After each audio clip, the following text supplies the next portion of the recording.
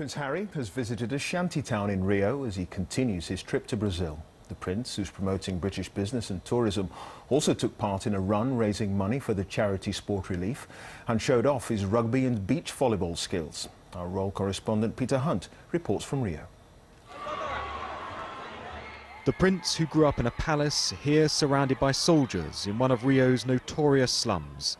The area was once the stronghold of drug traffickers. In a country where there's a yawning gap between rich and poor, Harry was visiting a British-funded project. 3, 2, 1. Once, royals would have just stood and watched. Running a Sport Relief mile in the baking Brazilian heat would have been seen as undignified. But Prince Harry is part of the future of an evolving institution. Is he holding a fan? No, it's a jogging Joker Prince with a William face mask. Briefly, the spare is the heir.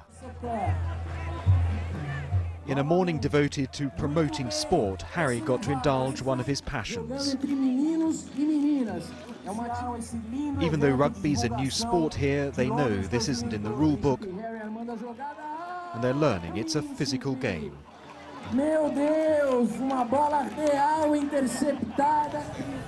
The Brazilians were on firmer sand with beach volleyball. Harry wasn't, and at first it showed. But beneath an unforgiving sun, the honorary Brazilian prince got to grips with a sport that'll be played on London's Horse Guards Parade in 4 months' time.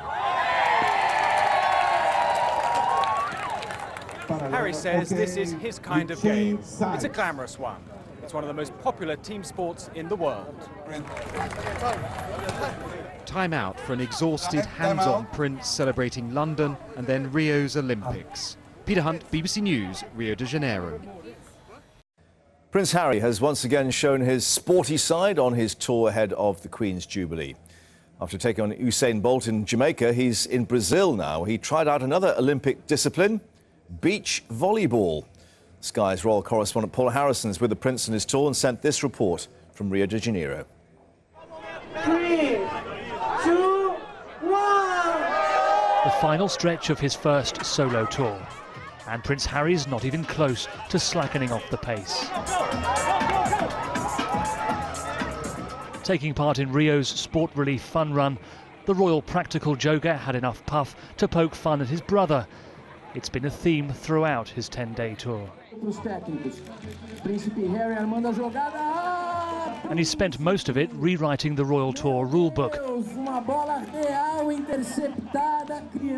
He's not bad at bending 1 or 2 rules either during the beach rugby. And competitive, Harry was always going to cross the try line on Flamengo Beach.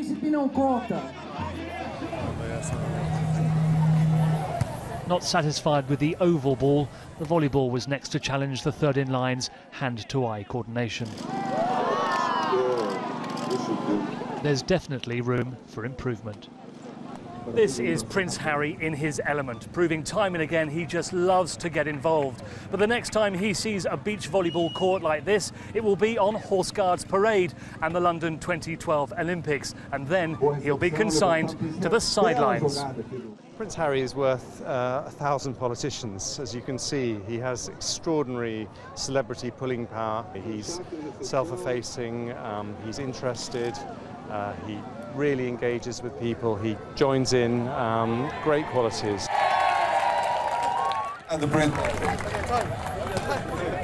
But it was the heat that made Harry call time out. His thirst for Brazilian beach life thoroughly quenched. Let's get more with Paul now live in Rio, and lots of fun, lots of sun, sea and beach, but there's another side he's seeing to Rio and Brazil this afternoon. There have been different sides to every stage of this tour, and today started with the more fun side, as you say, but now he's visiting an underprivileged area of Rio in one of the favelas. He's a little late, but you know, I think it's generally all going down very, very well here in Brazil. This morning you saw the crowds turning out to see him. There were lots of people there last night, of course, on Sugarloaf Mountain to see Prince Harry flying the flag for Britain, and pretty much everywhere he's been throughout this tour, not just here in Brazil but also the Diamond Jubilee section of the tour on behalf of the Queen in Belize, the Bahamas and Jamaica. Everywhere he's been, he's had the warmest of welcomes, and I think really you're seeing Prince Harry stealing back a little bit of the limelight from Prince William, and you get the sense he's rather enjoying it. Paul, thanks very much indeed.